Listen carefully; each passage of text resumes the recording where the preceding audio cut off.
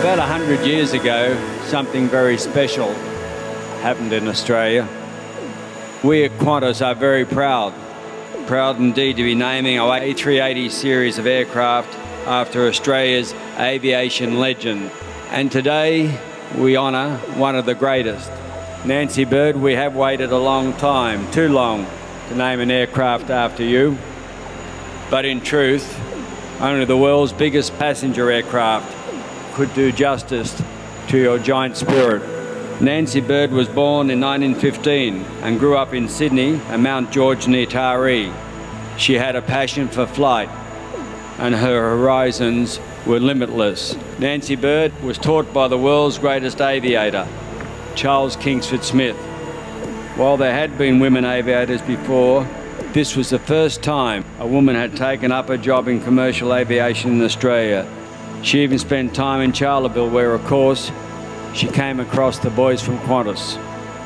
In that era of early navigation, Nancy-Bird found her way following fences and creeks and clay pans. Nancy-Bird's courage, her resilience and her optimism represents the very best of Australia. Her story tells us of the rich aviation legacy this nation enjoys and from which Qantas draws upon today. Nancy-Bird, we are so delighted you have agreed to have this A380 named in your honour. Believe me, it's a worthy vessel for your name. The most advanced commercial aircraft in the sky. Big, safe, green and quiet. Nancy-Bird, we thank you and we salute you. You opened our skies, showing us the potential for talented Australian women, the extraordinary, and I mean extraordinary influence that one bright individual can exert, and most of all, you taught us the sheer joy of flying. Thank you very much. Fortunately, I couldn't hear all that. I'm sure it was exaggerated. Qantas announced that it would name this magnificent aircraft after me at my 90th birthday nearly 3 years ago. And I've made it my business to stay alive for today's ceremony, and I've made it. And I've made it.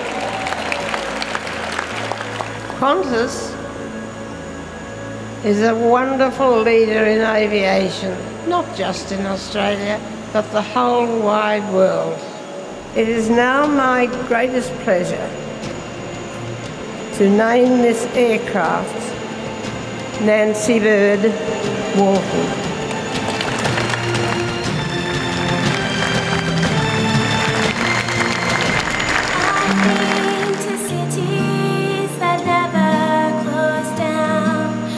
New York to Rome and old London town, but no matter how far or how wide I roam, I still call Australia home. I'm always traveling, I love being free, so I keep leaving the sun and the She's a trailblazer and she's so much part of aviation in this country, and I think this is the day for aviation in Australia. Yes, it was an honour to smash the big bottle of champagne gently against the side of the aircraft for Nancy-Bird. I hope she didn't scratch it. Well, it's great. I mean, she's a pioneer of aviation, so yeah, why not? It's appropriate.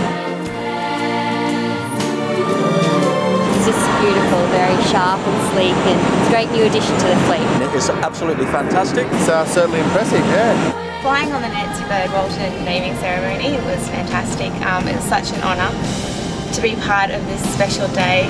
Everyone's so excited about the aircraft and it being a landmark for Qantas.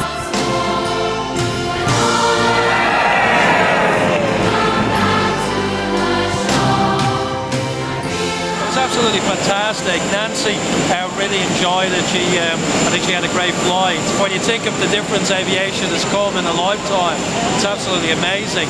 You know, when Nancy was flying, technology was nothing like this. This is all about celebrating the spirit of Australia, which means that you celebrate the people that made the contribution.